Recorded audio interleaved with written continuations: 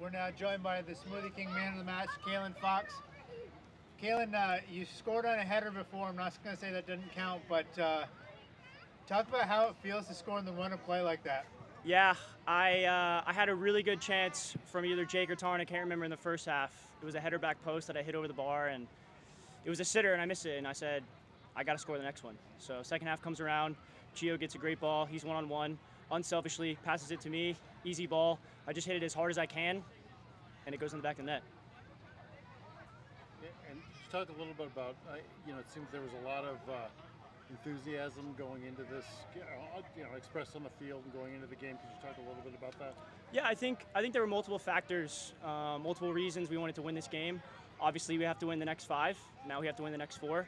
We're in a really good run of play. I think it's our 5th consecutive tie or win, so we're on a good run. We finished the month of September undefeated, which is awesome, and we locked in all 9 points. We played Chattanooga 3 times, 2 at their place. We won both times, and we wanted to win here. I think winning our home games is really important.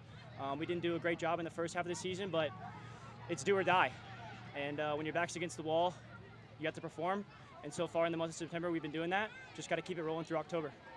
It's 4-0-1 in September and 3 wins against Chattanooga. Yep. So after the last game, John talked about turning Keno North back into a fortress for you guys. Yeah. How are you guys able to do that, do you think? I think, we're just in really good form. Everyone believes in each other. Everyone's working for each other. Everyone's dying for each other. We're a team, and I think that's why we were so good in September.